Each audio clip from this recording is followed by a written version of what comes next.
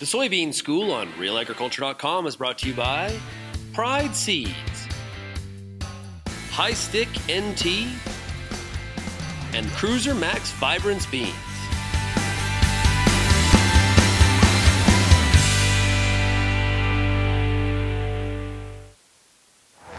Hey, Dan Foster, Market Development Agronomist for Pride Seeds, coming to you today from Canada's Outdoor Farm Show. Beautiful weather here. What I wanted to talk to you today about is soybean green stem syndrome. It's becoming a bit of an issue in some areas where we were really dry during flowering season on the soybeans. So what is green stem syndrome in soybeans? It's when we have full senescence on the beans, almost full leaf drop, or full leaf drop, and yet we still have a solid green stem. So those soybeans are ripe, ready to combine, but we're stuck with a green stem. Now, why is that a big issue? Well, it really affects combinability, and in an IP soybean situation, you can end up with some staining. So what causes this syndrome in soybeans? Well, what happens is when we're super dry or under a stress, soybeans start to get rid of flowers, abort those flowers. Well, if we start aborting flowers at nodes, and that soybean plant's still moving nutrients up and down that plant, it has nowhere to shove those nutrients out into creating a seed. And then what happens is all those sugars and nutrients get stuck inside the stem, and it won't dry down because they have nowhere to go.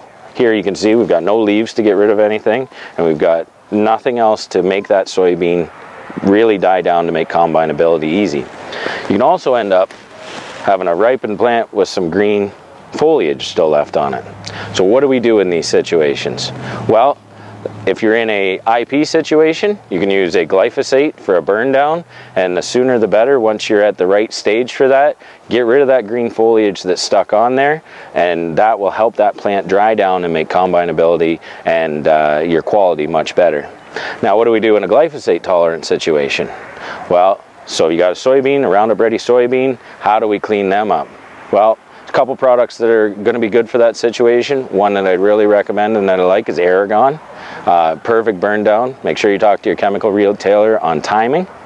And some of the other things, Gramoxone, Liberty, but I really strongly feel Aragon is probably going to be your best situation, which will also clean up maybe some of those hard to kill glyphosate tolerant weeds if you had them in your field as well.